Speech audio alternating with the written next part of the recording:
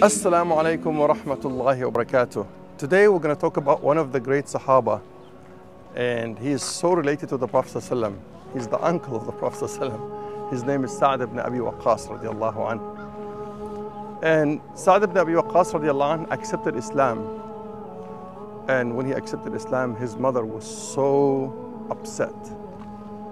And she started to oppress him and pressure him to leave Islam and go back to idol worshipping. And when that happened, he felt that he was torn between two fires. What shall I do? So he went to the Prophet ﷺ and he asked him. He said, Prophet of Allah, my mother is upset with me and she wants me to go back to idol worshipping, but I love Islam. What shall I do? So when the Prophet ﷺ asked him, he said, who do you love more? Do you love Islam more or your mother? He said, of course I love Islam more. My mother is pressuring me and she's told me that if I don't go back and leave Islam, she's not gonna eat. She's not gonna take a shower until she dies.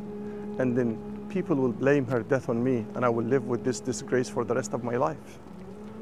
And Allah subhanahu wa ta'ala revealed this ayah in Surah Luqman, Surah number 31, ayah number 13. Allah subhanahu wa ta'ala said, وَإِن جَاهَدَاكَ عَلَىٰ أَن تُشْرِكَ بِي مَا لَيْسَ لَكَ بِهِ عِلْمٌ فَلَا تُطِعْهُمَا وَصَاحِبْهُمَا فِي الدُّنْيَا مَعْرُوفًا.